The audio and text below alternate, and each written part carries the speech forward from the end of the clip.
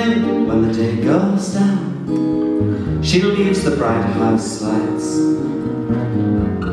stands and watches with the curtain pulled around, while torches light the western skies.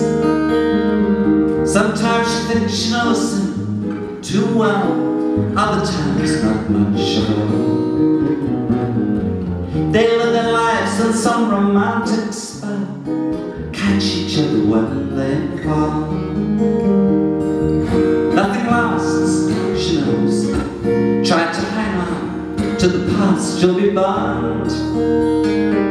Fashions and friends come and go, everyone travels that road in that time.